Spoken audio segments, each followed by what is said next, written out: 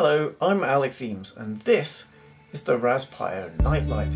At the heart of the RasPiO Night Light is this beautiful PCB. It's driven by an Arduino Nano clone and there's a passive infrared sensor that detects the presence of a person, and if it's dark enough at that point then the LEDs will be lit, providing some nocturnal illumination. It's eminently tweakable, eminently programmable.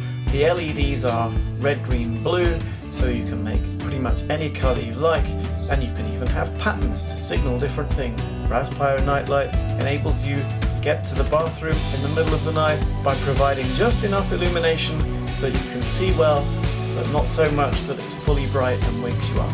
It's also ideal for garages, halls, sheds, anywhere where you need a brief illumination just to see where you're going.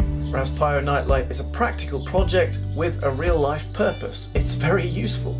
It's also a lot of fun to put together and would make a wonderful personalised gift with an extra personalised engraving on the front. I've got a RasPiO Night Light in my workshop and one on the landing, and let me tell you, I'm finding them absolutely indispensable. It's like one of those things you didn't know you needed until you had one. Please back the RasPiO Night Light and help us to make it a reality.